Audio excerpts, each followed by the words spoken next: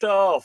Good evening, all the tua around the world. Happy spring equinox here in the Northern Hemisphere. If you happen to be watching in the Southern Hemisphere, tough.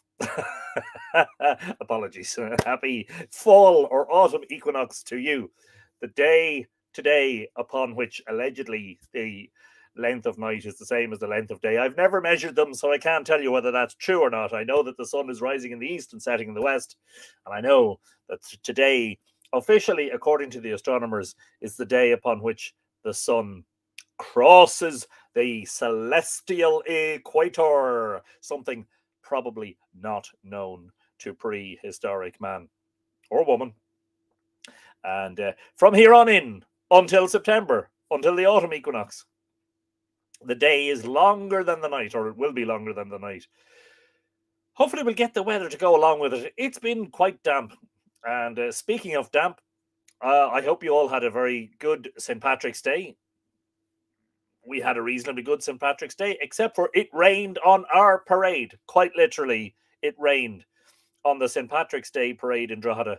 For the first time in, I can't remember how long it is since there was rain on the morning, or the Drogheda parade is at 12 noon. I cannot remember. I just can't remember it raining on the parade. So it's been a long, long time. And it's raining again here this evening in the Boyne Valley, but you're not troubled by that, nor am I, hopefully, because for the next hour to an hour and a half, we are going to take our usual dive into Irish mythology. We are going back to the work of Charles Squire tonight and reading another chapter, at least, hopefully, of his book about Celtic myths and legends. And more of that shortly, after I say hello to everybody, tell a couple of jokes maybe, and show off some new books. I want to quickly say hello to Elaine Dent-Lingenfelder, who was the first in the house tonight. Not an hour early like she was last week, but Anne McCallum was an hour early. 12 Celsius. Oh, well, it was 13 here in Ireland today. I don't know what it is. Actually, do you know what? I can find out very quickly what the temperature is in this area. Right now, it is 11 Celsius. Wow, you're only 1 degree warmer.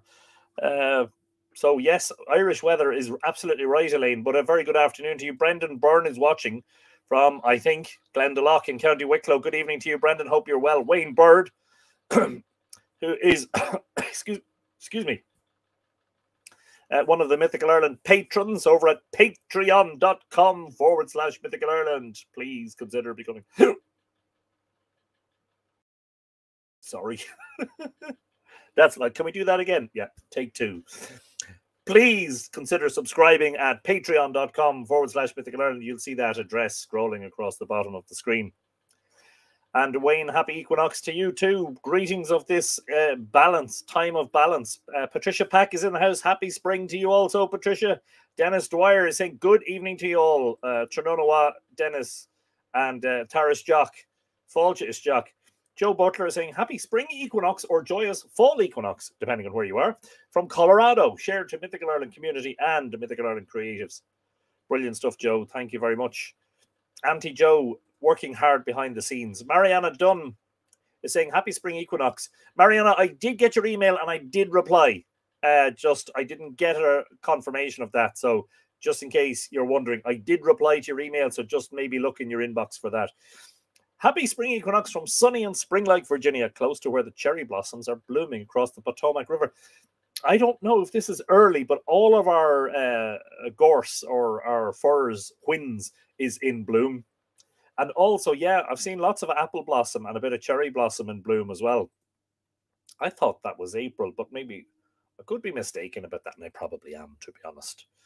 And Miriam Magau is saying happy spring equinox from France. Bonsoir. Mon ami. Miriam, you're very welcome. In Ireland, it means that it is as wet during the day as it is at night. That's Brendan's definition of the equinox, and I think he's absolutely 100% correct. Sue Prender's in the house. Next week, I will no longer have to subtract an hour from the clock in my car.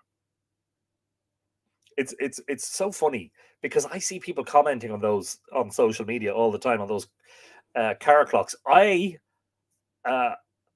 find them fairly easy to change, but some of them are really fiddly because they've only got one button, and it's all to do with the duration of the press of the button, and it can be head wrecking. But anyway, that's funny. Sue, you're very welcome. SPCM is saying hello from Knocknashee in County Sligo, where it is unsurprisingly damp. A very good evening to all my friends in the most fairy place in Ireland. Archaeastronomy Database saying equinox greetings to Anthony and all the two. Well, thank you so much, Ty, and the same right back at you. Hope you're in good form. Karen Faye O'Loughlin is saying lovely spring greetings. Well, I don't know whether you're commenting on the fact that I'm giving people lovely, or that you're actually bestowing those upon us. But I would take it that you're bestowing lovely spring greetings upon us, and I accept those lovely spring greetings on behalf of all the Tua who are here. Karen, thank you. Helen Hirsch Chatter is saying happy equinox to all the Tua. Good evening to you, Helen, or good afternoon. Thank you for joining us. Amy Bachman, any ideas as to why Squire left out mention of Cernunnos in his myths and legends? No, is the quick answer. No, but as we will see, he lumped a lot of things into this word Briton, or, British, and the British Islands. And as I said in last week's episode, you need to just be aware of that. No doubt this will trigger some people. If it triggers you, please don't send me angry emails and messages. I don't want to know. He was writing at a time when Ireland was ostensibly still part of the British Empire. And that's the way, that was the world or the universe in which he lived. But as I said last week, any book about Celtic mythology is about 75% Irish mythology and 25% everywhere else. Sandra Boothroyd is in the house. Greetings to you, Sandra. Barb Jordan is also here. Barb, I hope you're in good form. Great to see you. Tom King is in the house. Long time no talk, Tom. And saying, hope all in good fettle. Equinox greetings to one and all from the Forge of the Smooth Road, where the forge is hot. The anvil is busy receiving the blows of the hammer, and where the hammer itself is wielded by the great smith of the Smooth Road. Rex Forterbury, Arach Mór Atua Honadich. Thank you, Rex, and many greetings of the vernal equinox to you. Oh, brilliant. Mariana, good stuff. Lots of people saying hello to Adrian O'Beglin is in the house. What did you think of the rugby, Adrian? But sure, I know what you thought of it. Amazing. Well, not an amazing, actually, a little bit of a nerve-wracking game against England at the Aviva to win the Grand Slam. And well done to the Irish rugby team. Can't believe I've finally taken an interest in a ball sport. But there you go. It must be something to do with middle age. Elizabeth Marks Martinez says, happy spring equinox. Many happy returns to you, Elizabeth. Greetings of the season to you and all yours.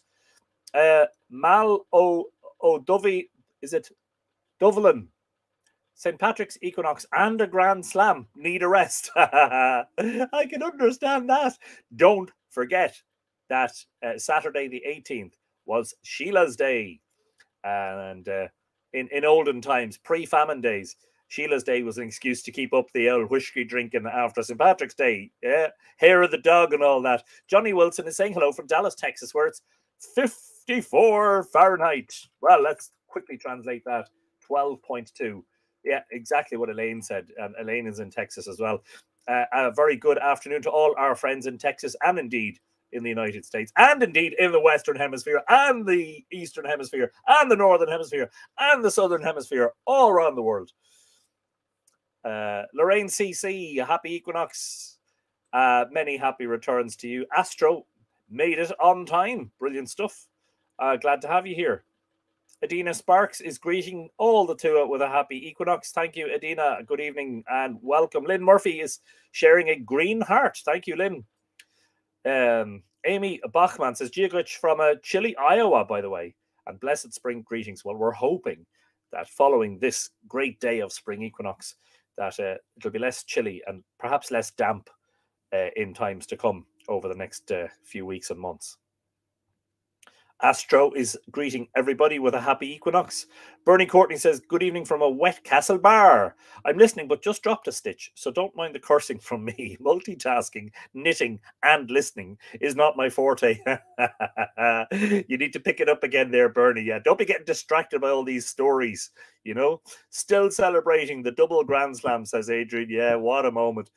Oh, I tell you what, they left it late, didn't they? You know, you're looking at the scoreboard, 11-10, just going, lads, you know, you kind of need to pull something out of the bag here, you know.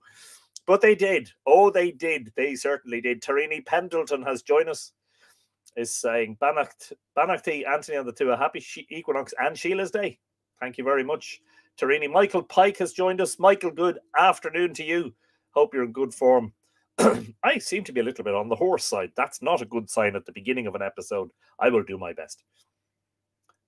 Helen celebrated St. Patrick's in Deadwood, South Dakota. Quite the scene, I can imagine that. You mean you caused a scene?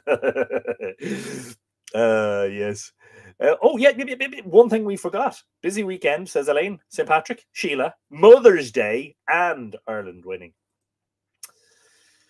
We need a week to recover. Mary Hills is saying, love all this from San Antonio in Texas. Good afternoon. Yet another viewer from Texas. Mary, you're very, very welcome to Live Irish Myths. And I believe it's around 54 Fahrenheit where you are right now, unless the temperature across Texas varies wildly. And of course, it is possible that it varies, certainly because it's such a big state, isn't it?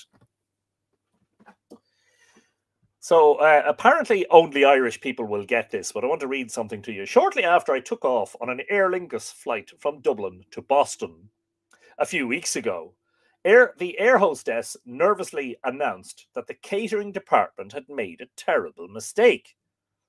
A big mix-up, she said. Although 226 passengers boarded the plane, they received only 80 dinners, leaving quite a shortfall.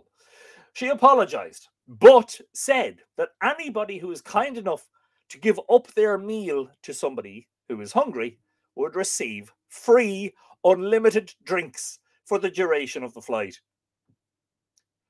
The next announcement came 2 hours later, when she said, if anybody is hungry, we still have 80 dinners available. I love it. Brilliant. I hope you also enjoyed that. I thought that was brilliant. Yes, that's the Irish for you, you know. Yes, I'm just looking for one more. My wife just confessed that she broke my favorite lamp. I don't think I'll be able to look at her in the same light again. Helena Breen has joined us. I hope you joined us just in time to miss the awful jokes. Yes. Anyway, I want to show off for a second. Those of you who are following Mythical Ireland on Facebook, and I think Instagram would have seen this, but this arrived on St. Patrick's Day.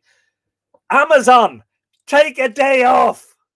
The Amazon delivery guy arrived on St. Patrick's Day with this wonderful book, Ancient Legends, Mystic Charms and Superstitions of Ireland by Lady Wilde.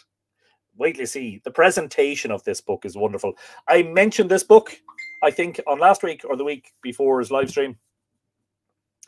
And I also referenced it in that. Hang on, I need to silence my phone. Give me one moment, please. We do not want to be interrupted by those kind of sounds all evening.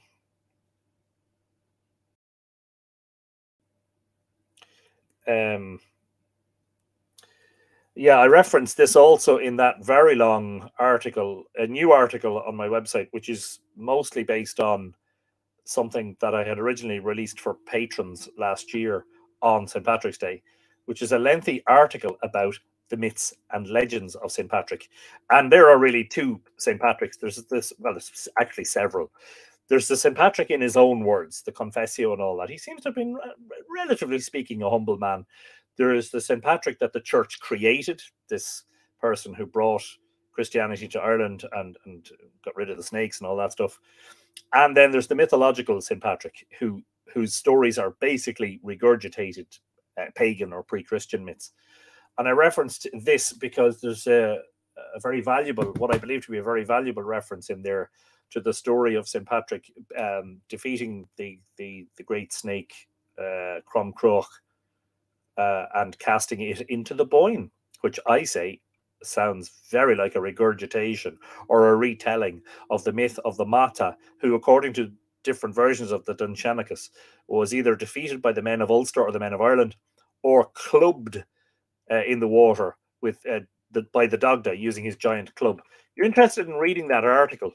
It's about 6,500 words. It'll take you a while, but it's I hope you find it of great value. Something I will say before I continue on the subject of books about St. Patrick, I shared that article, and I shared also a blog post on the same evening about what Prager had written in terms of the myth of St. Patrick banishing the snakes, and that there were never any snakes in Ireland.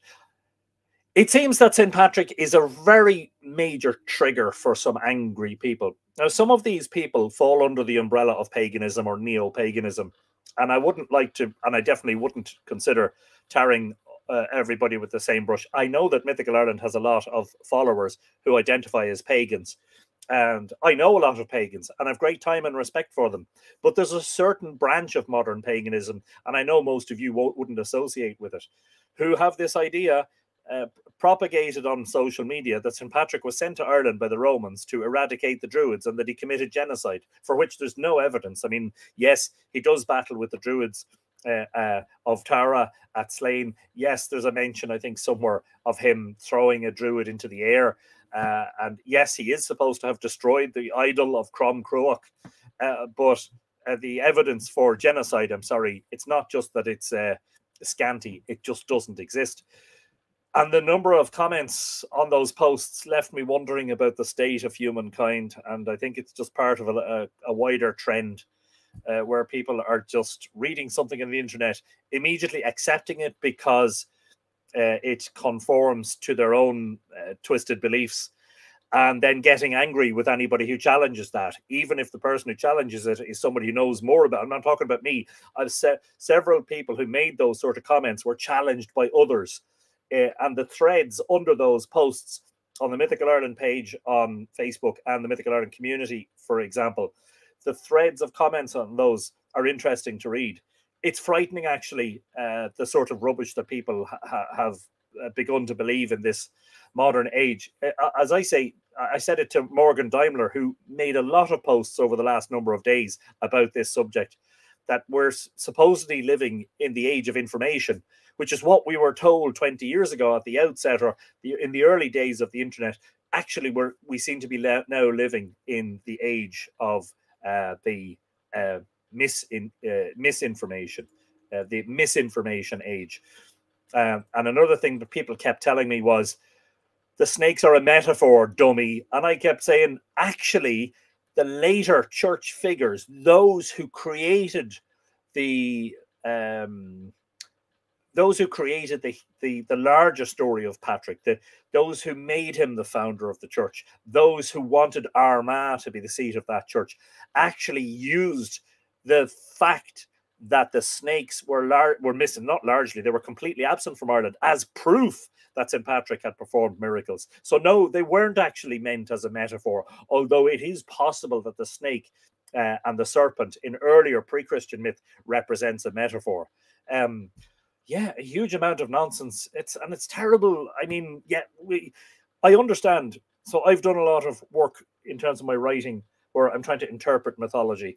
But look, it's an interpretation. You can't state it as fact all the time. The problem is people were stating stuff as fact, that the snakes represented the Druids and he killed the Druids. He committed genocide against them. And as I say, there's no evidence for that.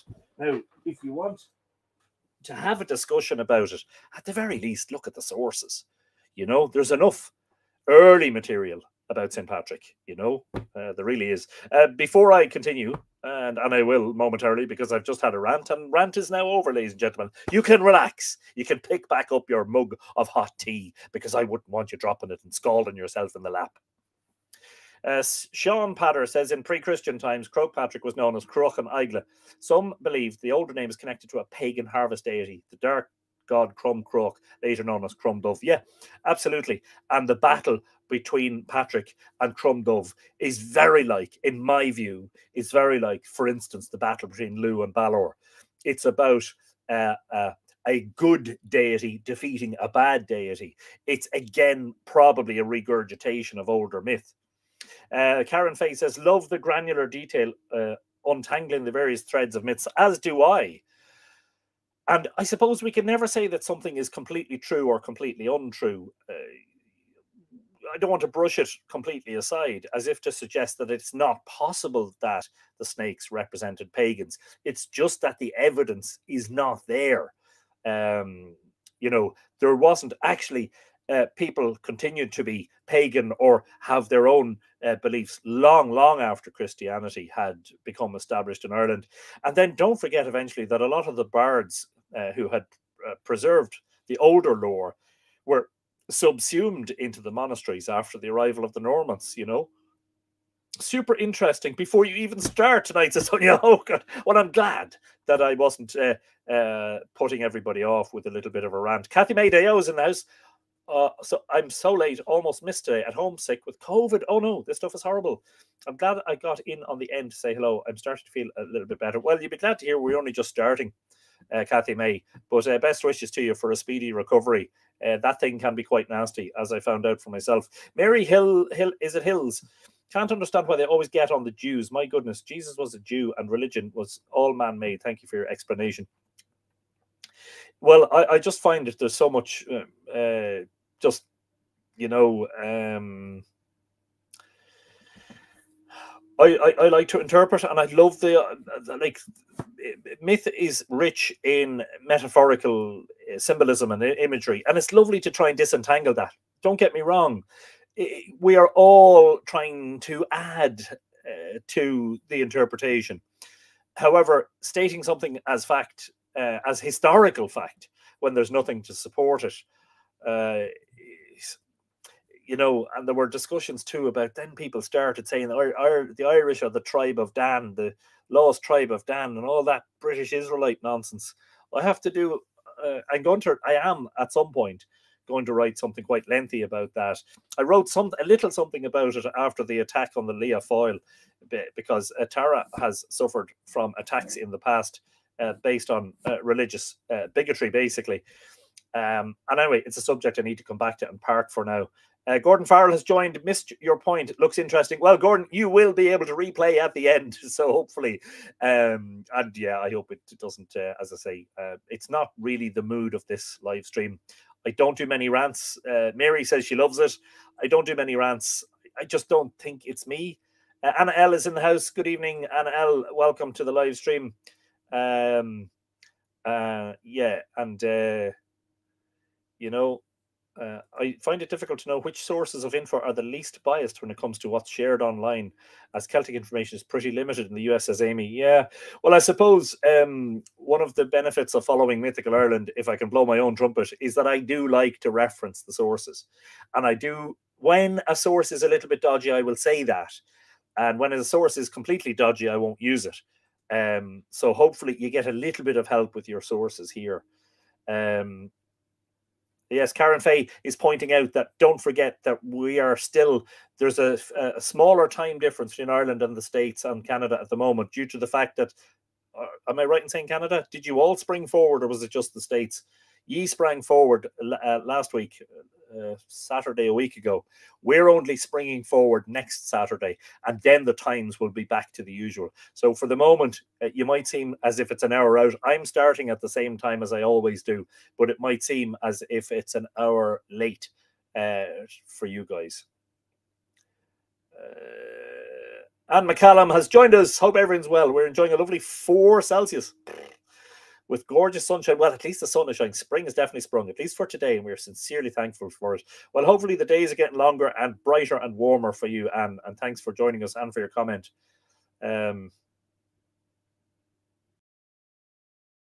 There is some evidence of the tradition, worship or offerings being made to Crom Cruach until sometime in the 1600s. Records of leaving of milk and honey on makeshift altars in the Leitrim area. Well, some aspects of what we might call pre-Christian culture survived right into the modern age. I've said it before, and I've written about it, about the fact that some people who were devoutly Catholic in the 20th century privately had an entirely different belief going on, you know, something they didn't tell the priest at Mass, you know, which is interesting. Mavanway Millward has joined. I should be working, but couldn't miss you all. I might sneak off quietly later. Hope everyone's well and had a grand St. Patrick's Day. Yes, we did indeed, Mavanway. Good to see you. And don't worry, because if you have to sneak off, you can come back again and watch the replay. But it's good that we got to say hello and to give you a mention. Shoseph Okirja is in the house. Gia August Bangia Guch Shoseph. Mary Hills, thank you. It's wonderful. And you're beautiful. And you're beautiful. Thank you. Love your accent. Ah, yes, I'm Irish and proud. Yeah, I have to say I'm not at all biased, and I say entirely objectively that the Irish accent is the best accent in the world. I appreciate that keeping things accurate is so important to you, says Sharon. Well, yes, but if you've read enough of my work, you'll know that I do try the interpretive stuff, but I'm always cautious with it. I think I'm honest about it, is the point. Where you're speculating or hypothesizing, you're saying that. You're saying this is what is actually said, and this is my interpretation of it.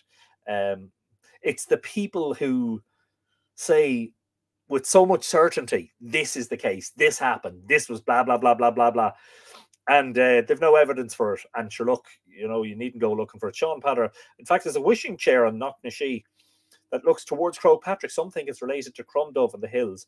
Lunasa links. I wonder. I don't know about that. It'd be worth sitting on that chair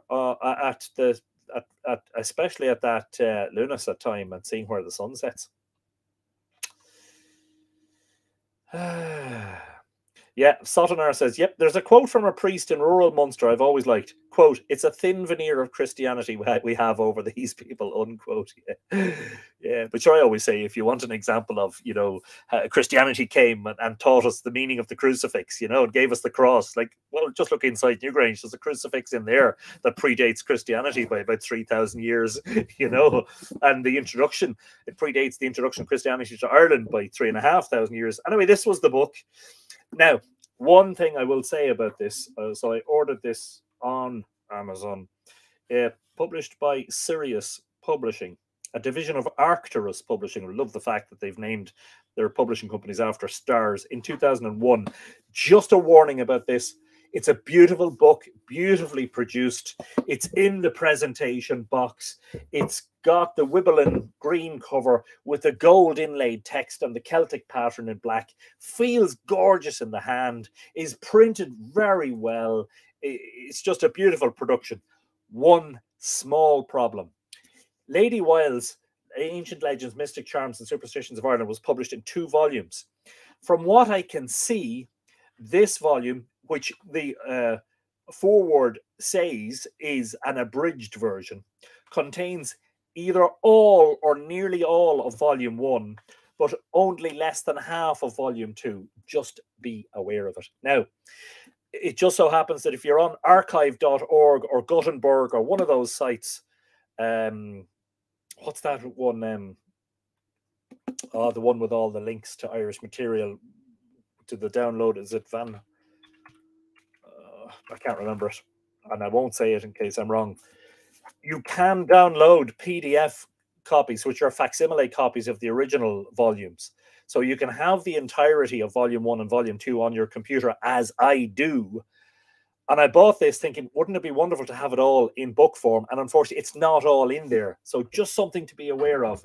And to be aware of in general when you're buying modern reprints or copies of older work, that you don't always get what you think you're getting. The other book, did I mention this one last week? Hang on, 13th of March. I think I might have done. Yeah, The Rhizome and the Flower, I think I did. The Perennial Philosophy of Yeats and Young. And having read a bit of it, yeah, I think I did mention it.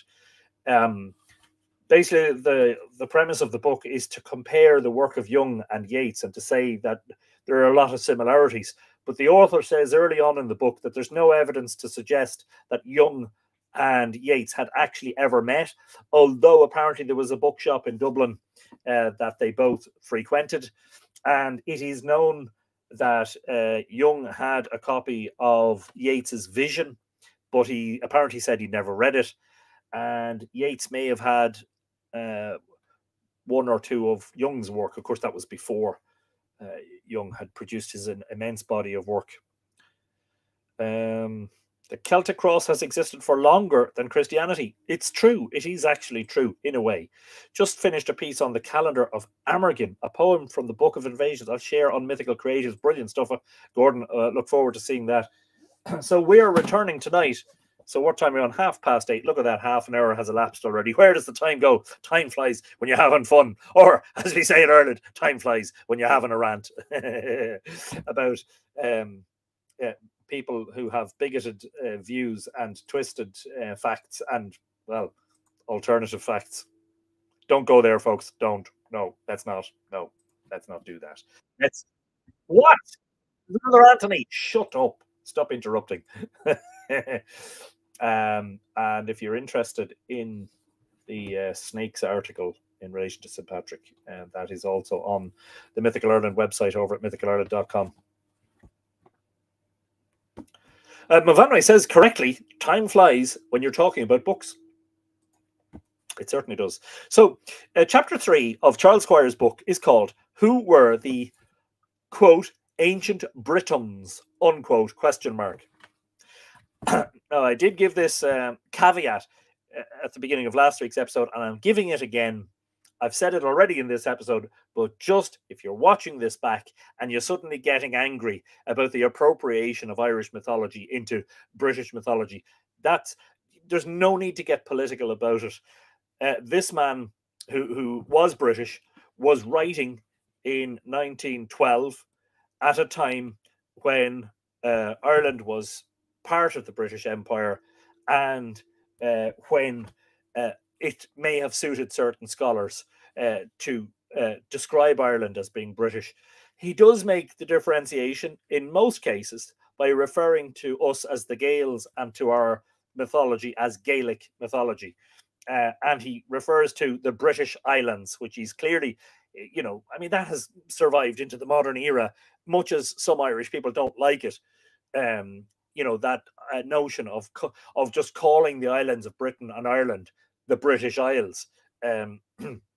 Some Irish people don't like that, and probably understandably, but we don't get political about these things. We're interested in the things that unify humankind, not the things that divide us. But before proceeding, he says, this is the man who has read lots and lots of tales about battles between various factions and kings and the Danans and Fomorians and Furvulog and Milesians and all that stuff. But you know where I'm coming from. Irish Technical Thinker has just arrived, just in time by the looks of it, just in the nick of time and just about to start the reading. But you missed all the fun, the rant, the good jokes. Wait, were there good jokes? You be the judge of that. The good jokes, the bad jokes, the chat, the conversation, and the hellos. But before proceeding to recount the myths of the, again, he uses quotes, ancient Britons, unquote, it will be well to decide what people exactly we mean by that loose but convenient phrase. We have all of us vague ideas of ancient Britons, recollected doubtless from our school books. There we saw their pictures as, painted with woad, they paddled coracles or drove scythed chariots through legions of astonished Romans. Of course, we're not thinking about the Irish here because the Romans never came to Ireland, some people say they were too scared. Their druids, white-bearded and wearing long white robes, cut the mistletoe with a golden sickle at the time of the full moon, or less innocently employed, made bonfires of human beings shut up in gigantic figures of wickerwork. Burning at the stake, anyone? She's a witch burner! Monty Python again. Such picturesque details were little short of the sum total, not only of our own knowledge of the subject, but also that of our teachers. Practically all their information concerning the ancient inhabitants of Britain was taken from the commentaries of Julius Caesar. Bloody Romans. Yes, Marcus, I know. We could have, yes.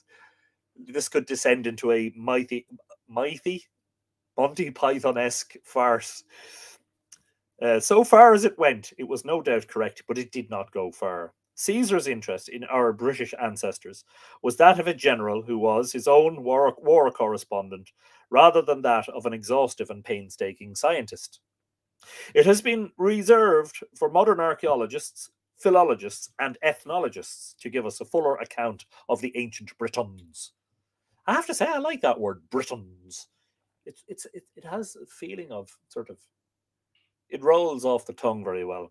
The inhabitants of our islands, previous to the Roman invasion, not saying I identify with it in case you're wondering, but we have lots of viewers from Britain who are all very good friends of ours. We're not fighting these days, we're friends. How do you know she's a witch? Yeah. They weighed, what was it about the duck and a stone? Oh, somebody will tell me.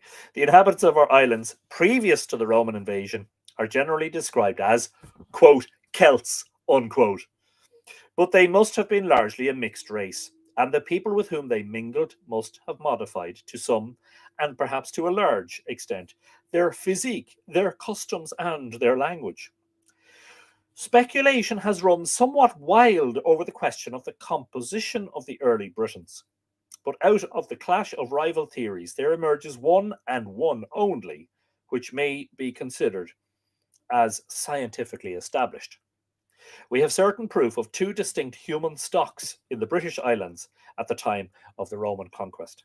And so great an authority as Professor Huxley has given his opinion that there is no evidence of any others. Of course, this is all not completely redundant, but has all been obviously superseded by later research. And the modern genetic research is revealing remarkable things about the, for instance, genetic makeup of the modern populations of Ireland and Britain. The earliest of these two races would seem to have inhabited our islands from the most ancient times and may, for our purpose, be described as aboriginal. He's probably here referring to the Mesolithic or hunter-gatherer people. It was the people that built the long barrows, and which is variously called by ethnologists the Iberian, Mediterranean, Berber, Basque, Silurian, or Euskarian race. In physique, it was short, swarthy, dark-haired, dark-eyed, and long-skulled.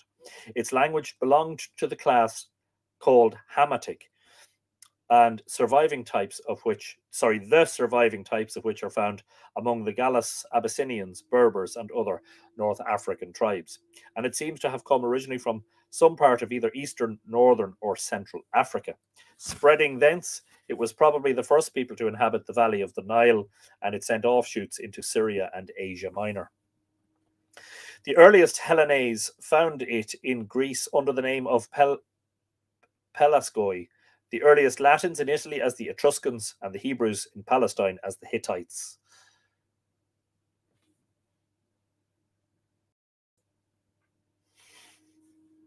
It spread northward through Europe as far as the Baltic and westward along the Atlas chain to Spain, France, and our own islands.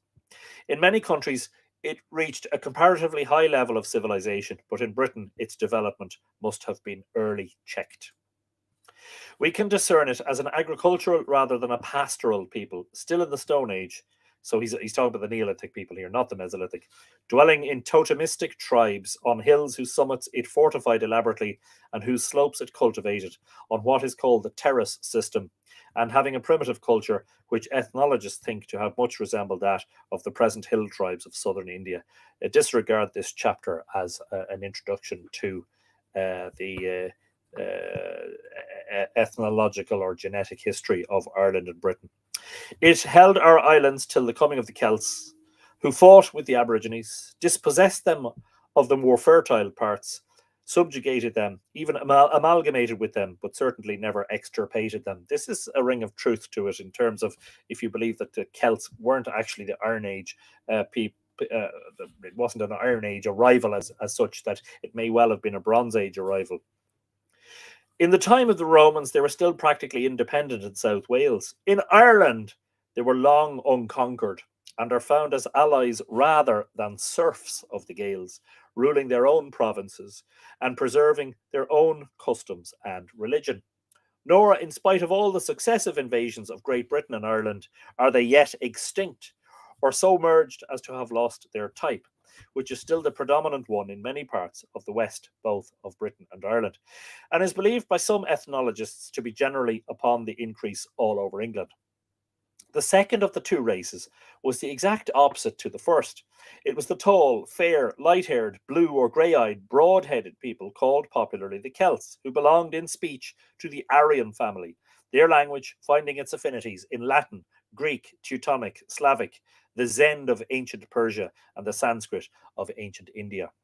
Its original home was probably somewhere in Central Europe, along the course of the upper Danube or in the region of the Alps.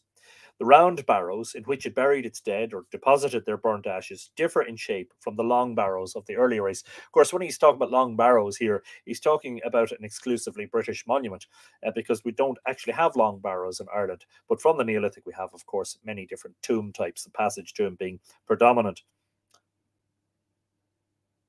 Yes, I think. I'm just thinking about the numbers.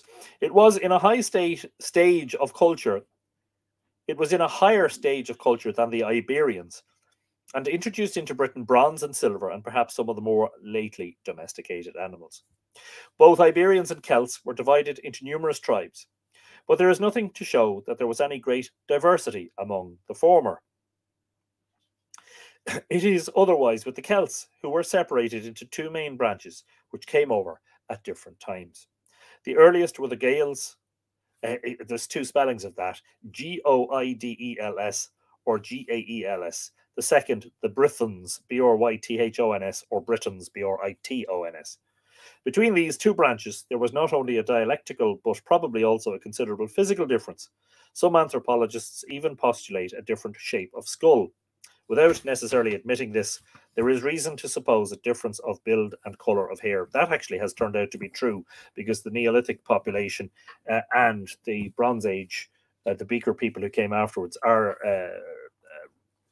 genetically diverse.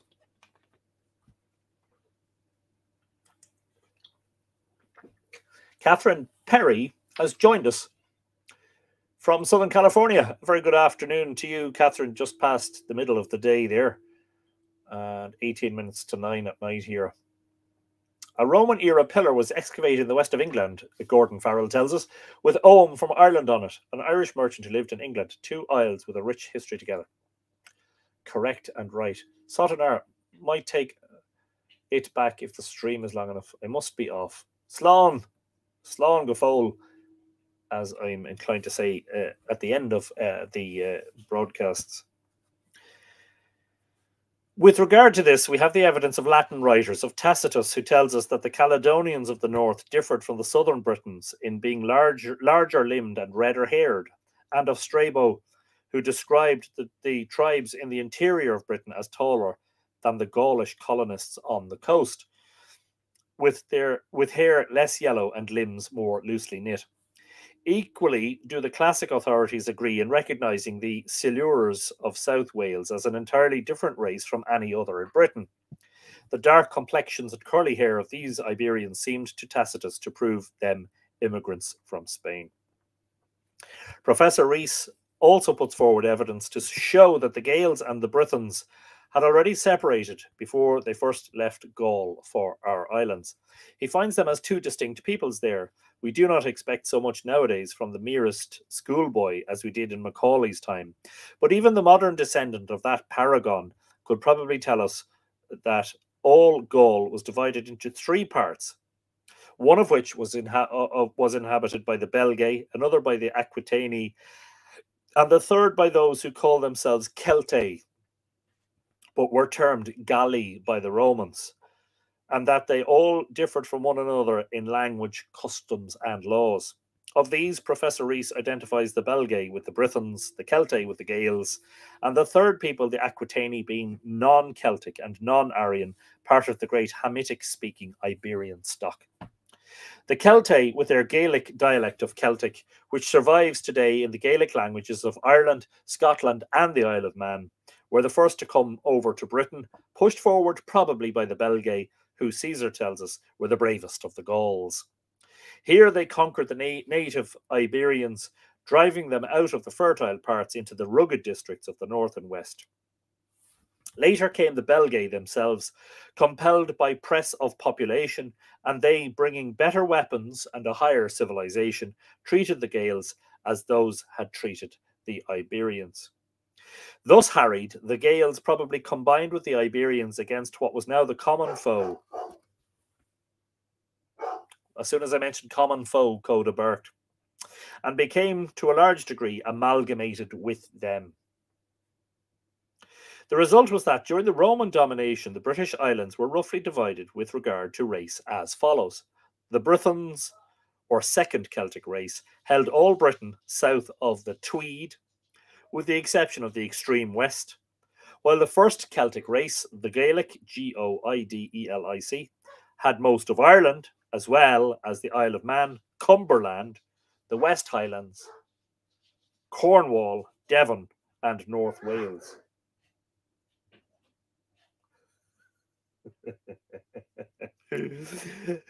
Coda is rather excited about a visitor who has just arrived in the house. North of the Grampians lived the Picts, who were probably more or less Gaelicized Iberians, the Aboriginal race also holding out unmixed in South Wales and parts of Ireland. It is now time to decide what, for the purposes of this book, it will be best to call the two different branches of the Celts and their languages.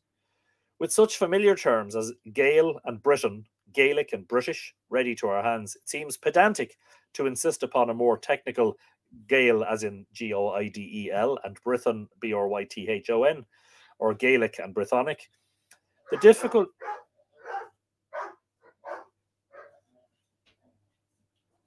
Yes, Coda is going apeshit. The difficulty is that the words Gael and Gaelic have been so long popularly used to designate only the modern Gaels of Scotland and their language, that they may create confusion when also applied to the people and languages of Ireland and the Isle of Man. Similarly, the words Briton and British have come to mean, at the present day, the people of the whole of the British Islands, though they at first only signified the inhabitants of England, Central Wales, the lowlands of Scotland, and the Brythonic colony in Brittany. However, the words Gael and Brython with their derivatives are so clumsy that it will probably prove best to use the neater terms. In this volume, therefore, the Gaels of Ireland, Scotland, and the Isle of Man are Gaels, Gaels, and the Brythons of England and Wales are Britons, Britons. We get the earliest accounts of the life of the inhabitants of the British Islands from two sources. The first is a foreign one, that of the Latin writers. But the Romans only really knew the southern Britons, whom they described as similar in physique and customs to the continental Gauls, with whom, indeed, they considered them to be identical. At the time they wrote, colonies of Belgae were still settling upon the coasts of Britain opposite to Gaul. Roman information grew scantier as it approached the wall, and of the northern tribes they seem to have had only such knowledge as they gathered through occasional warfare with them. They described them as entirely barbarous, naked and tattooed, living by the chase alone, without towns, houses, or fields, without government or family life. Sounds idyllic, doesn't it? No taxes. And regarding iron as an ornament of value, or as other more civilized peoples regarded gold. Nothing wrong with a bit of iron or a little bit of mild black steel around your neck. As for Ireland, it never came under their direct observation, as I said earlier, and we are entirely dependent upon its native writers for information as to the manners and customs of the Gaels. It may be considered convincing proof of the authenticity of the descriptions of life contained in the ancient Gaelic manuscripts that they corroborate so completely the observations of the Latin writers upon the Britons and Gauls. Reading the two side by side, we may largely reconstruct the common civilization of the Celts. Josie Weatherford is in the house. Hello there, Josie. Long time no see. A very, well, first of all, a happy vernal equinox to you. I hope you had a nice St. Patrick's and St. Sheila's weekend. Roughly speaking, one may compare it with the civilization of the Greeks. Gordon is laughing at the no taxes thing. Yes. Isn't it great? No taxes, but everybody's hacking each other to bits and everybody's running around naked and tattooed. And, you know, your food for the day is something that you have to hunt or chase down in the forest. Roughly speaking, one may compare it with the civilization of the Greeks, as described by Homer. Both peoples were in the tribal and pastoral stage of culture, in which the chiefs were the great cattle owners. In which the chiefs are the great cattle owners, round whom their less wealthy fellows gather. Both wear much the same attire, use the same kind of weapons, and fight in the same manner. From the war chariot, a vehicle already obsolete even in Ireland by the 1st century of the Christian era. Battles are fought single-handedly between chiefs, the ill-armed common people contributing little to their result and less to their history. So, excuse me.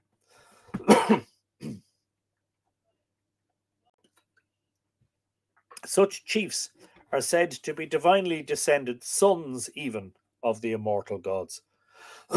Their tremendous feats are sung by the bards who, like the Homeric poets,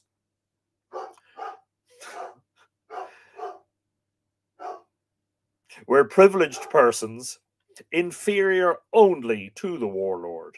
Ancient Greek and ancient Celt had very much the same conceptions of life, both as regards this world and the next. Peter Kennedy has joined us from Balbriggan. Bit late as I'm trying on close combinations for the new job, but congratulations. And I hope that it's a good one. Best of luck for it. Hope that means you're going to be able to watch more live Irish Myths. Polymathing, saying, sending love to all on this equinox from a Lewis living in Canada. Well, hello and good afternoon, Polymathing. You're very welcome to the live stream. Make yourself comfortable. I hope you have a great time here. We may gather much detailed information of the early inhabitants of the British Islands from our various authorities. Their clothes, which consisted, according to the Latin writers, of a blouse with sleeves, trousers fitting closely around the ankles, and a shawl or cloak fastened at the shoulder with a brooch, were made either of thick felt or of woven cloth dyed with various brilliant colours. The writer Diodorus tells us that they were crossed with little squares and lines, as though they had been sprinkled with flowers.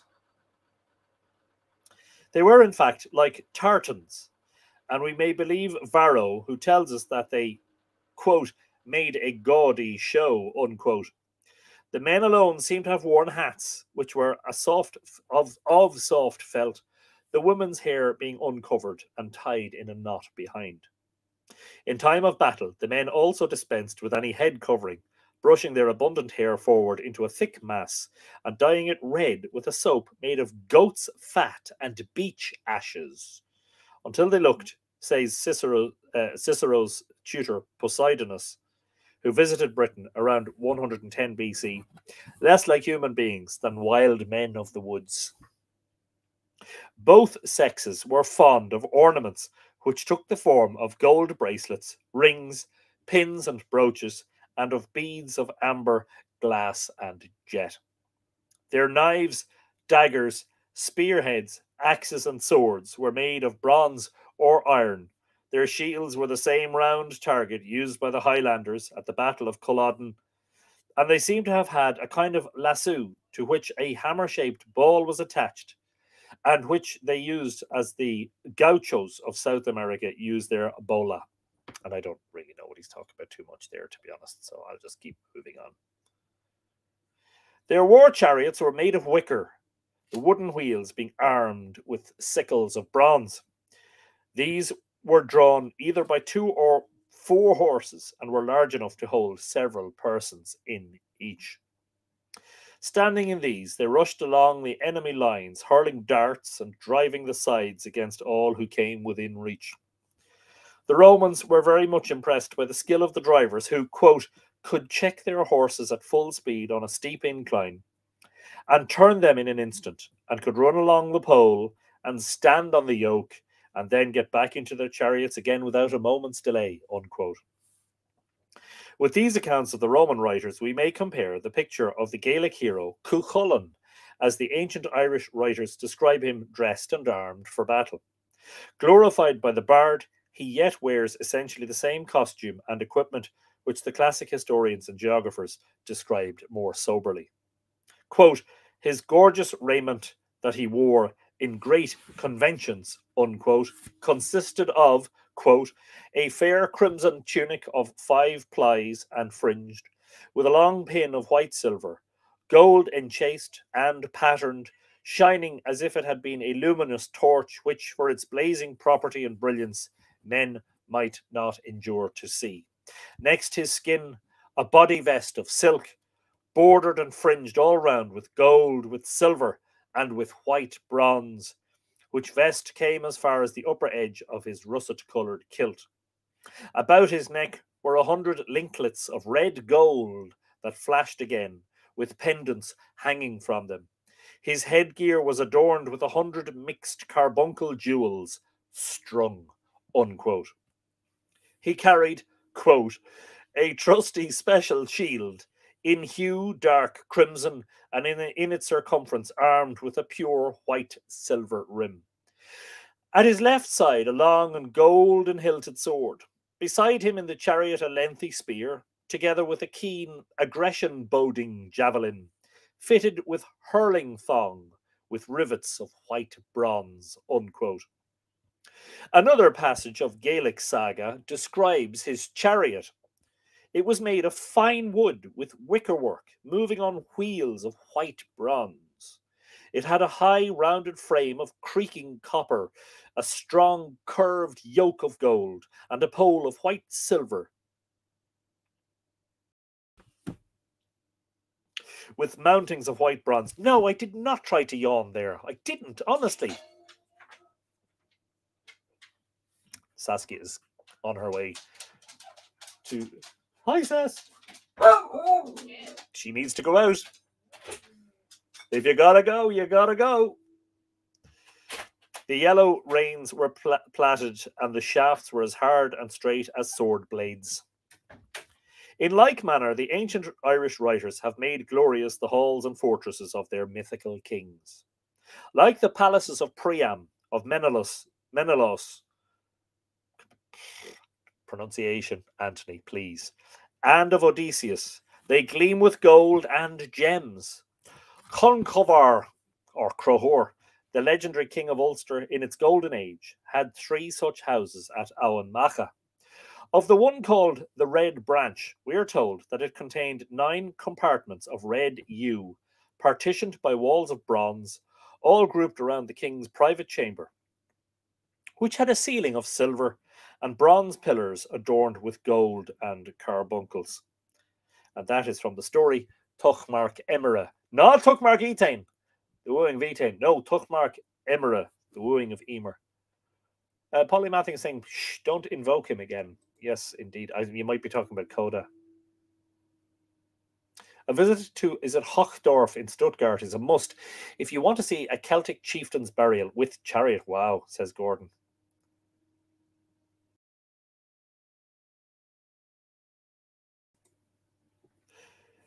But the far less magnificent accounts of the Latin writers have, no doubt, more truth in them than such lavish pictures.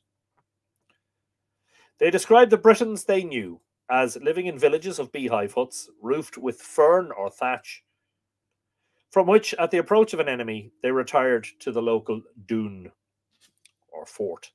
This, so far from being elaborate, merely consisted of a round or oval space fenced in with palisades and earthworks, and situated either upon the top of a hill or in the midst of a not easily traversable morass. We may see the remains of such strongholds in many parts of England. Notable ones are the castles of Amesbury, Avebury, Old Sarum in Wiltshire, St. Catherine's Hill near Winchester, St. George's Hill in Surrey. And it is probable that, in spite of the Celtic praisers of the past days, the palaces of Owenmacha and Tara were very like them. The Celtic customs were, like the Homeric, those of the primitive world. All land, though it may have theoretically belonged to the chief, was cultivated in common. This community of possessions is stated by Caesar to have extended to their wives, but the imputation cannot be said to have been proved. Not sure I want to even think too much about what he meant by that. On the contrary, in the stories of both branches of the Celtic race, women seem to have taken a higher place in men's estimation and to have enjoyed far more personal liberty than among the Homeric Greeks. The idea may have arisen from a misunderstanding of some of the curious Celtic customs.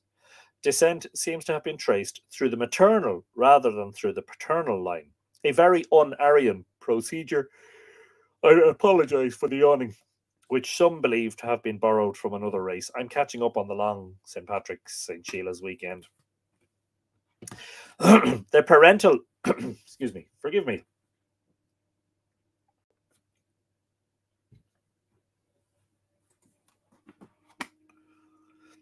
The parental relation was still further lessened by the custom of sending children to be brought up outside the family in which they were born, so that they had foster parents to whom they were as much or even more attached than to their natural ones.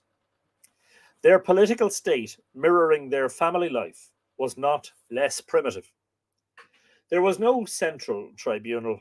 Disputes were settled within the families in which they occurred, while in the case of graver injuries, the injured party or his nearest relation could kill the culprit or exact a fine from him. Yes, death or a fine, whichever you want. It's fine by me. Stop and keep reading, Anthony. I don't think anyone noticed. There might be one or two tittering in the back of the classroom. As families increased in number, they became petty tribes, often at war with one another. A defeated tribe had to recognize the sovereignty of the head man of the conquering tribe, and a succession of such victories exalted him into the position of a chief of his district. But even then, though his decision was the whole of the law, he was little more than the mouthpiece of public opinion. That is the end of that chapter.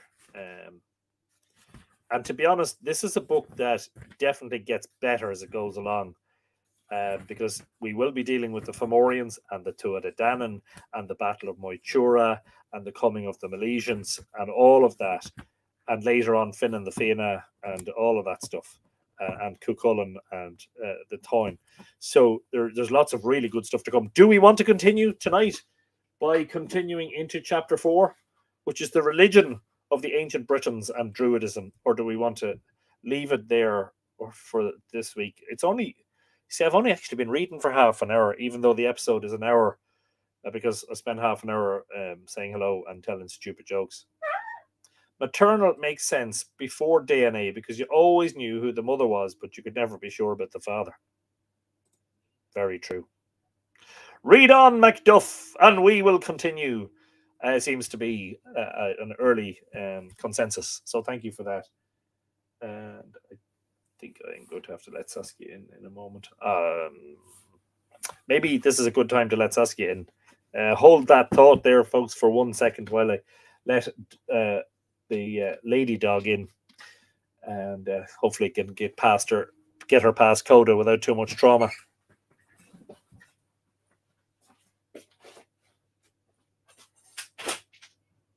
You coming? Come on.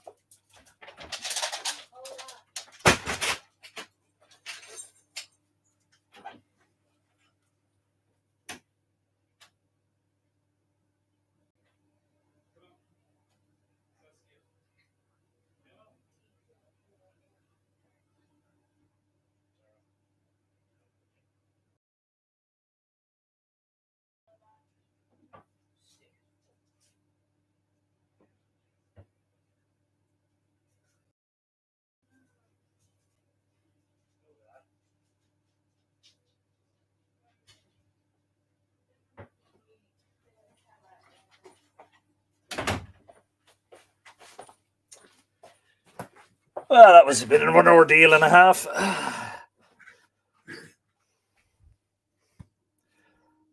Go on, go on, go on, go on.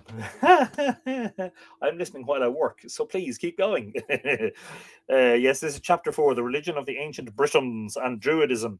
The ancient inhabitants of Britain, the Gaelic and British Celts, have been already described as forming a branch of what are roughly called the Aryans. Of course, that word is not really used today, isn't it not, for reasons of, well, for reasons associated with the Nazis, you know. This name has, however, little reference to race and really signifies the speakers of a group of languages which can all be shown to be connected and to descend remotely from a single source, a hypothetical mother tongue spoken by a hypothetical people who we term Aryan, or more correctly Indo-European, and that is indeed the phrase or term that is used in modern times. Aryan has gone out of fashion. We go to a mythical commercial break.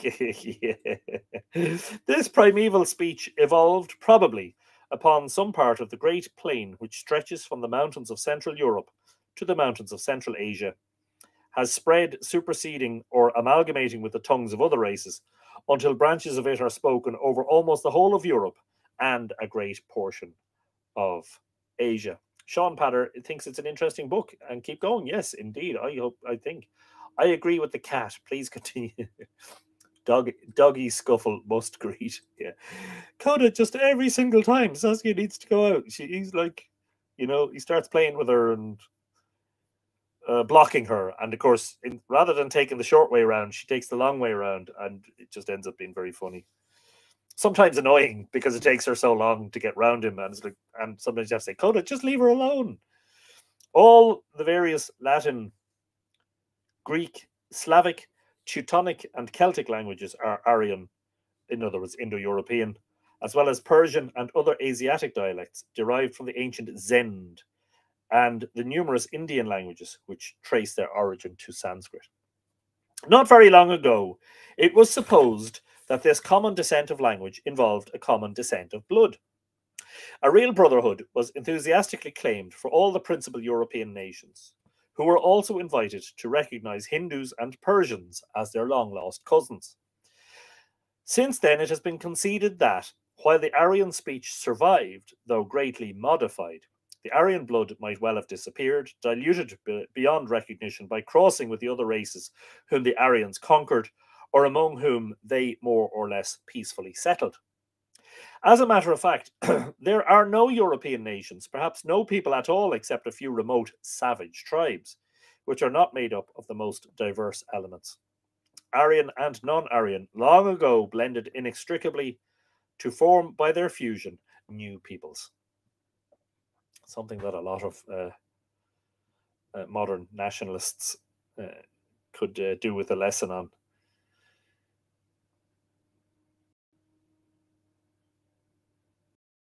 They called me Mrs. I presume you mean Mrs. Doyle at work, as I always walk to my desk carrying 3 cups of tea. Go on, go on, go on. But just as the Aryan speech influenced the new languages, and the Aryan customs the new civilizations, so we can still discern in the religions of the Aryan-speaking nations similar ideas and expressions pointing to an original source of mythological conceptions. Hence, whether we investigate the mythology of the Hindus, the Greeks, the Teutons, or the Celts, we find the same mythological groundwork. In each, we see the powers of nature personified and endowed with human form and attributes, though bearing, with few exceptions, different names. Like the Vedic Brahmans, the Greek and Latin poets, and the Norse skalds, the Celtic bards, whether Gaels or Britons, imagine the sky, the sun, the moon, the earth, the sea, and the dark underworld, as well as the mountains, the streams, and the woods, to be ruled by beings like their own chiefs, but infinitely more powerful. Every passion as war and love, and every art as poetry and smithcraft, had its divine founder, Ongawa, teacher and exponent. And all of these deities and their imagined children, they wove the And of all these deities and their imagined children, they wove the poetical and allegorical romances which form the subject of the present volume. Gordon is going to the airport. Enjoy the, I don't know if you're just going plane spotting or you're actually going abroad. Gordon, enjoy the trip. Safe travels. Hope to see you soon. Yep. Becca says it well. It's fascinating to think we all came from the same place way back. Like other nations too, whether Aryan or non-Aryan, the Celts had, besides their mythology, a religion. It is not enough to tell the tales of shadowy gods. They must be made visible by sculpture, housed in groves or temples, served with ritual, and propitiated with sacrifices if one is to hope for their favours. Every cult must have its priests living by the altar. The priests of the Celts are well known to us by name as the Druids, a word derived from a root dior, which signifies a tree, and especially the oak in several Aryan languages. This is generally, though not by all scholars, taken as proving that they paid an especial veneration to the king of trees. It is true that the mistletoe, that strange parasite upon the oak, was prominent among their herbs of power and played a part in their ritual, but this is equally true of other Aryan nations. By the Norse, it was held sacred to the god Balder, while the Romans believed it to be the, quote, golden bough, unquote, that gave access to Hades. The accounts both of the Latin and Gaelic writers give us a fairly complete idea of the nature of the Druids, and especially of the high estimation in which they were held. They were at once the priests, the physicians, the wizards, the diviners, the theologians, the scientists, and the historians of their tribes. All spiritual power and all human knowledge were vested in them.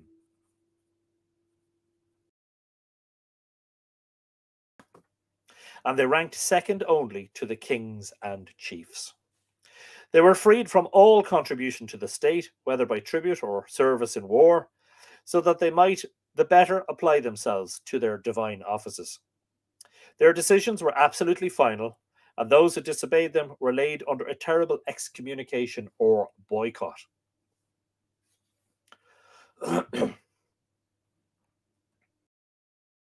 Classic writers tell us how they lorded it in Gaul, where, no doubt, they borrowed splendour by imitating their more civilized neighbours.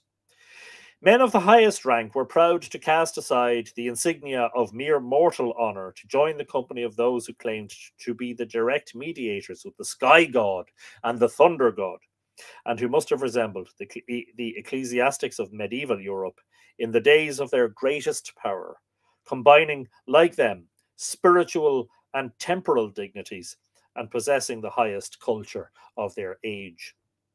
Yet it was not among these Druids of Gaul, with their splendid temples and vestments and their elaborate rituals, that the metropolis of Druidism was to be sought.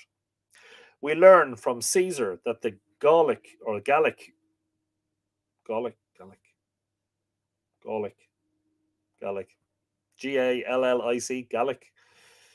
Gallic Druids believed their religion to have come from them originally, from Britain. Have come to them originally from Britain, and that it was their practice to send their, quote, theological students, unquote, across the channel to learn its doctrines at their purest source. To trace a cult backwards is often to take a retrograde course in culture, and it was no doubt in Britain, which Pliny the Elder tells us, quote, might have taught magic to Persia, unquote, that the sufficiently primitive and savage rites of the Druids of Gaul were preserved in their still more savage and primitive forms. It is curious corroboration of this alleged British origin of Druidism that the ancient Irish also believed their Druidism to have come from the sister island. Sheila Gunn is heading to an island off Mexico on Friday for a week. Sounds fabulous. Is that near say what? How do you pronounce it? Say what to Neo? Never mind. That's it. Yes. Shut up, Anthony. It is curious corroboration. This alleged of origin that the ancient Irish also believed their Druidism to have come from the sister island. Their heroes and seers are described as only gaining the highest knowledge by travelling to Alba. However this may be, we may take it as certain that this Druidism was the accepted religion of the Celtic race. Yeah, Alba didn't always mean Britain as a whole. It's sometimes referred to Scotland, if I'm not mistaken. Michael Trott. The nip of autumn is in the morning air in the Southern Hemisphere. Hello to all. Very happy autumn equinox to you, Michael. We've been busy earlier on greeting everybody with a happy spring equinox to all the Northern Hemispherers. But I hope you're in good form. Thank you for joining us, and a very good Tuesday morning to you from all of us here who are still in Monday. Hope you're having a great equinox.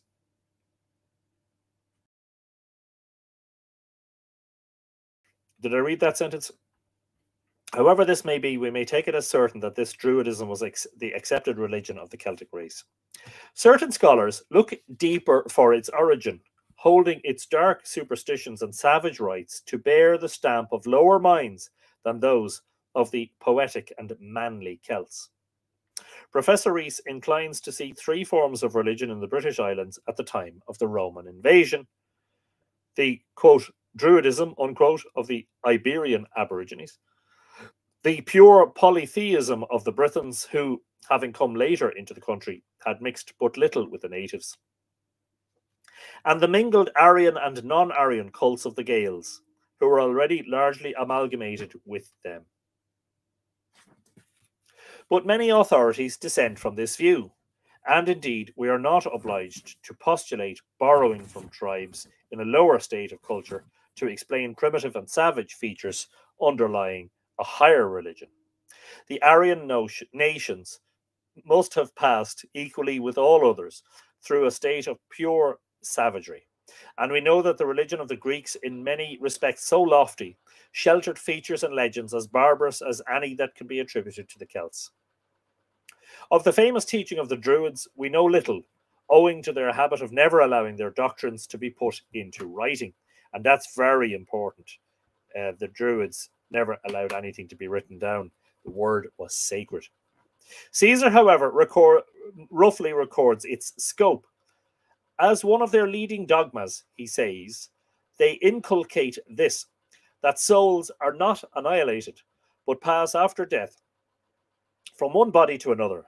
And they hold that by this teaching, men are much encouraged to valor through disregarding the fear of death.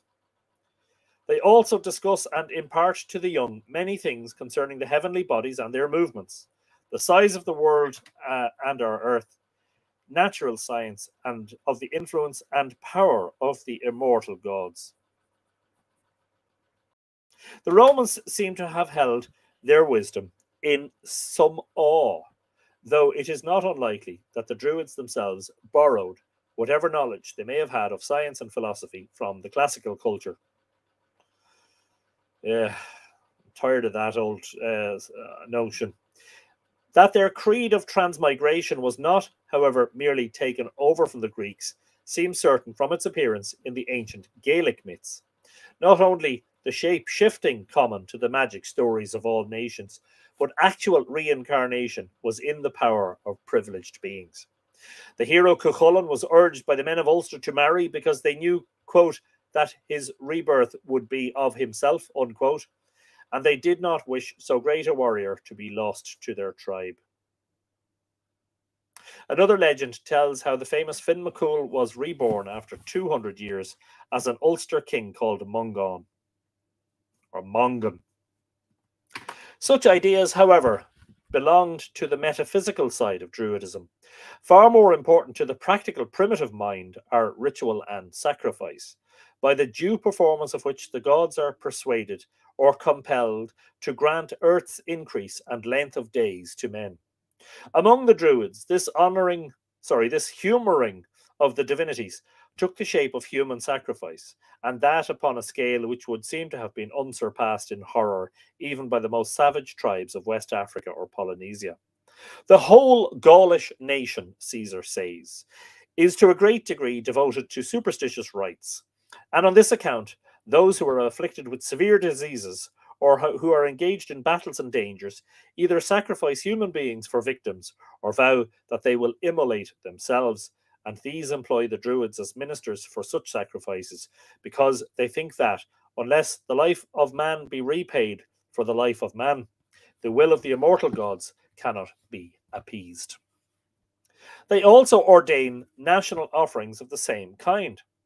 Others make wickerwork images of vast size, the limbs of which they fill with living men and set on fire. Nasty stuff. We find evidence of similarly awful customs in pagan Ireland. Among the oldest Gaelic records are tracts called Dindshenachas, in which famous places are enumerated together with the legends relating to them. Excuse me. Such topographies are found in several of the great Irish medieval manuscripts, and therefore, of course, received their final transcription at the hands of monks. The next part is very important. But these ecclesiastics rarely tampered with compositions in elaborate verse, nor can it be imagined that any monastic scribe could have invented such a legend as this one, which describes the practice of human sacrifice among the ancient Irish. The poem, which is found in the books of Leinster, of Ballymote, of Lecan, and in a document called the Wren manuscript, which are the prose Dindshenachas, and transcribed or translated by Whitley Stokes in Revue Celtique, records the reason why a spot near the present village of Ballymagowran in County Cavan receives the name of My Schlecht, the plain of adoration. Excuse me. One more swig of the old water. It's really vodka, but don't tell anyone. Rosanna Marsh is saying a very good evening from an autumnal evening in Cape Town in South Africa. Rosanna, it's very great. It's wonderful to see you. Greetings of the autumnal equinox to you. For us, it's spring equinox. Hope you're in good form, and glad that you are able to join us from all the way down in South Africa this evening. He used to be, this is it looks like it's the entire Dindshenachas poem. Here used to be a high idol with many fights, which was named the Crom Cruach. It made every tribe to be without peace. 'Twas a sad evil. Brave Gaels used to worship it. From it they would not without tribute ask, to be satisfied as to their portion of the hard world. He was their god, the withered crumb with many mists. The people whom he shook over every host, the everlasting kingdom they shall not have. Yes, there indeed is the Christian incursion into the rhyme. To him without glory, they would kill their piteous, wretched offspring, with much wailing and peril, to pour their blood around Crom Cruach. Milk and corn they would ask from him speedily, in return for 1/3 of their healthy issue. Great was the honour and the scare of him. To him, noble Gaels would prostrate themselves. From the worship of him, with many manslaughters, the plain is called My Schlecht. They did evil, they beat their palms, they pounded their bodies. Wailing to the demon who enslaved them, they shed falling showers of tears. Around Crom Cruach, there the hosts would prostrate themselves, though he put them under deadly disgrace. Their name clings to the noble plain. In their ranks stood 4 times 3 stone idols, 12 in other words, to bitterly beguile the hosts.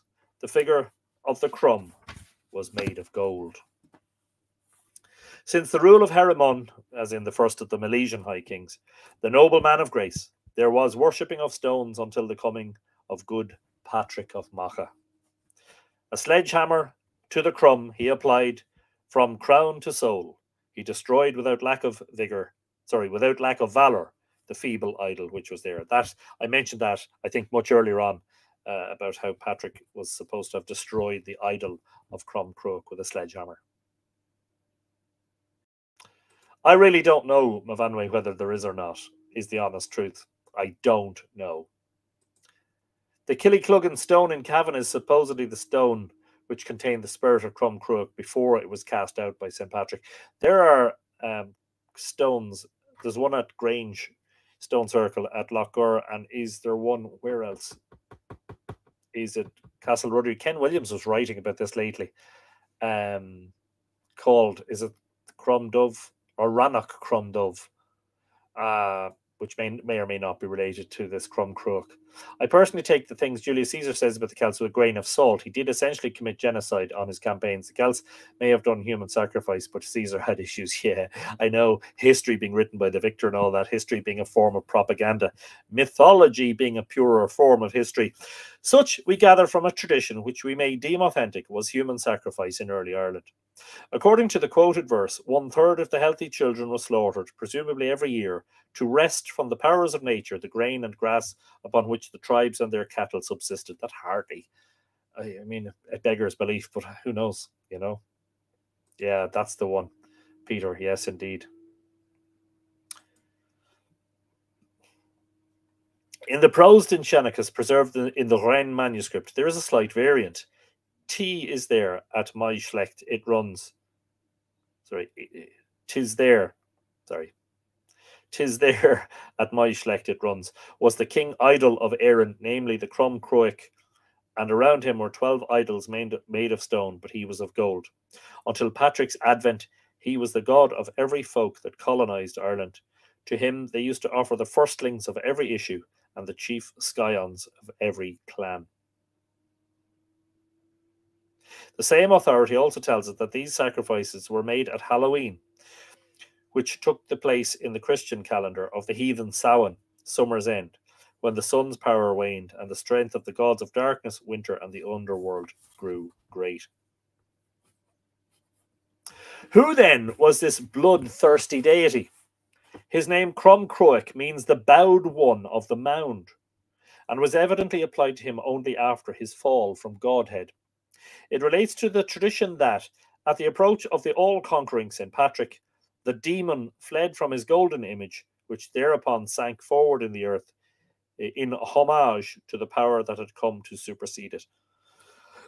But from another source, we glean that the word Crum was a kind of pun upon Ken, C-E-N-N, and that the real title was the King Idol of Erin.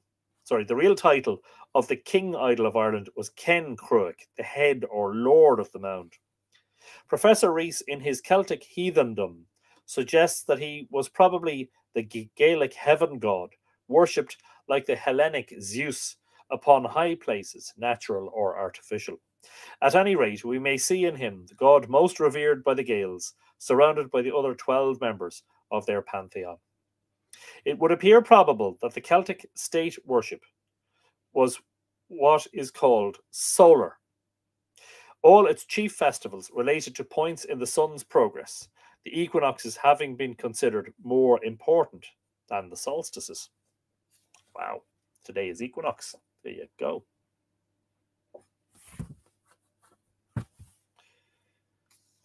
It was at the spring equinox, called by the Celts Bealtaine, and that's a mistake. Spring equinox and Bealtaine are not the same thing. In every 19th year that, we learn from Diodorus the Sicilian, a writer contemporary Julius Caesar, Apollo himself appeared to the worshippers and was seen harping and dancing in the sky until the rising of the Pleiades. But that's interesting because 19 years is the Metonic cycle. So that's the beginning or end, or the recurrence, or whatever you want to call it, of the cycle. The other corresponding festival was Samhain, the autumn equinox. Again, he's mistaken there completely. The autumn equinox and Samhain are separated by 3 months. 6 weeks, sorry. Yeah. As are Bealtaine and the spring equinox, 6 weeks, a little bit over. As Bealtaine marked the beginning of summer, so Samhain recorded its end. The summer solstice was also a great Celtic feast. It was held at the beginning of August to honour the god Lugus by the Gauls. The god called Lugus by the Gauls, Lu by the Gaels, and Llw by the Britons, the pan-Celtic Apollo, and probably when the cult of the war god had fallen from its early prominence, the chief figure of the common pantheon. And again, he's wrong. He's talking about the summer solstice being celebrated in the beginning of August, which is Lunasa. Anyway, pinch of salt, folks. This is where we have to be careful about the sources. It was doubtless at Stonehenge that the British Apollo was thus seen harping and dancing. That marvellous structure well corresponds to Diodorus's description of a, quote, magnificent temple of Apollo, unquote, which he locates in the centre of Britain. It is a circular enclosure, he says, adorned with votive offerings and tablets with Greek inscriptions suspended by travellers upon the walls. The rulers of the temple and city are called Boridae, and they take up the government from each other according to the order of their tribes. Just 2 more pages and we'll be done. The citizens are given up to music, harping, and chanting in honour of the sun. Stonehenge, therefore, was a sacred religious centre, equally revered by and equally belonging to all the British tribes, a Rome or Jerusalem of our ancient paganism. The same great gods were, no doubt, adored by all the Celts, not only of Great Britain and Ireland, but of continental Gaul as well. Sometimes they can be traced by name right across the ancient Celtic world. In other cases, what is obviously the same personified power of nature is found in various places with the same attributes, but with a different title. Besides these, there must have been a multitude of lesser gods, worshipped by certain tribes alone, to whom they stood as ancestors and guardians. I swear by the gods of my people was the ordinary oath of a hero in the ancient Gaelic sagas. The Aboriginal tribes must also have had their gods, whether it be true or not that their religion influenced the Celtic Druidism. Professor Rees inclines to see in the Genii Locorum the almost nameless spirits of well and river, mountain and wood, shadowy remnants of whose cults survive today, members of a swarming pantheon of the older Iberians. These local beings would in no way conflict with the great Celtic nature gods, and the two worships could exist side by side, both even claiming the same votary. It needs the stern faith of monotheism to deny the existence of the gods of others. Polytheistic nations have seldom or never risen to such a height. In their dealings with a conquered people, the conquerors naturally held their own gods to be the stronger. Still, it could not be denied that the gods of the conquered were upon their own ground. They knew, so to speak, the country and might have unguessed powers of doing evil. What if, to avenge their worshippers and themselves, they were to make the land barren and useless to the conquerors? Actually, I'm not sure if he's going to say that, but actually that's something that the Danans did to the Milesians. They cast a spell on the land to make it barren, and the Milesians had to go and beg the Danans to quit the mess and and to please return the landscape to normal. So that conquering pagan nations have usually been quite ready to stretch out the hand of welcome to the deities of their new subjects. I'm going to take a quick note of that, actually.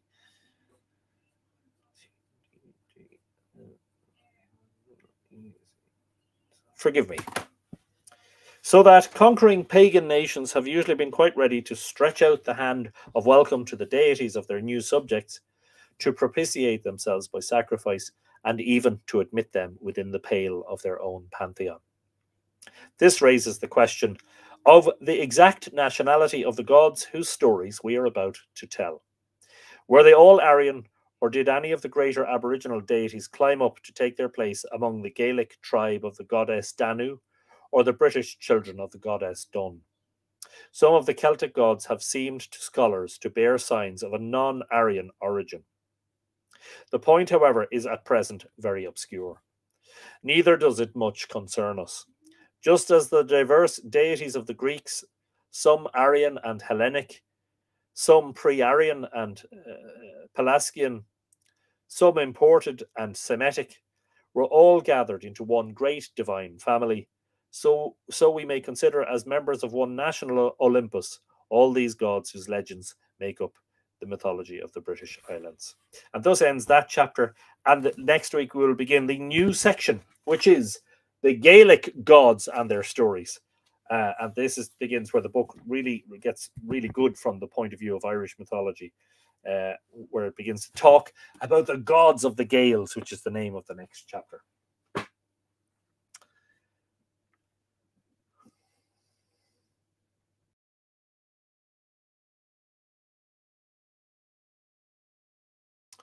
I hope you all had a wonderful evening, as I certainly did in your wonderful company.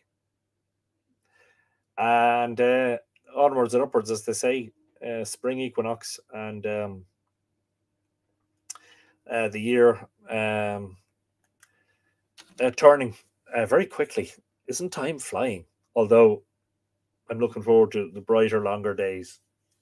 Definitely, because this winter has seemed to drag out a bit.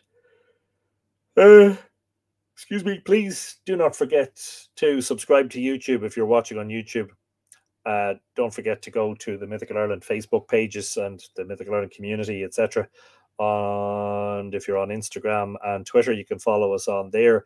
And don't forget on the website, mythicalireland.com, I'm all the time adding, as well as there's new blog posts regularly. Don't forget to visit our shop. Some new items in the merchandise store have been added. There was a lot of commentary. I'm just going to share a link there. A lot of commentary about the triple conjunction there a couple of weeks ago, showing Venus and Jupiter and the Moon over Newgrange. There's a couple of different variants of that available as metal prints, canvas prints, framed canvas prints, etc., and regular photographic prints. Do take time to check it out if you want. And to those who are not already patrons, if you would like to become a patron of Mythical Ireland, you will find that lots of interesting stuff is being shared for patrons at the moment. For instance, page by page, my new book, which is currently in progress, I'm sharing the draft script of that page by page with patrons at the Bronze Age level and above. And in recent days, an update video, a 38-minute update video. So lots of stuff to enjoy on there that you may not see elsewhere if you have the time, and not for much in the way of cost, but your patronage certainly helps to keep Mythical Ireland going and to keep us doing the things that we are doing, we being me. Goodbye and enjoy your vernal equinox, says Karen, and coming lushness of spring. Yes, indeed. Hopefully it will be a lush one. Absolutely. Thank you, Joe, and a very good evening to you. And to whoever was it, Kathy May, who's got COVID. Hope that Kathy, you get well soon, and all our very best wishes to you from every. Rex Fortenbury is saying take care. Yeah, all that remains at this point for me, at this point of the evening, is to say, as I always do, Ichawa, Kolusov, Slán go fóill, and Tóga Bugé. Take it easy. We will see you next week. In the meantime, there are things to be celebrated.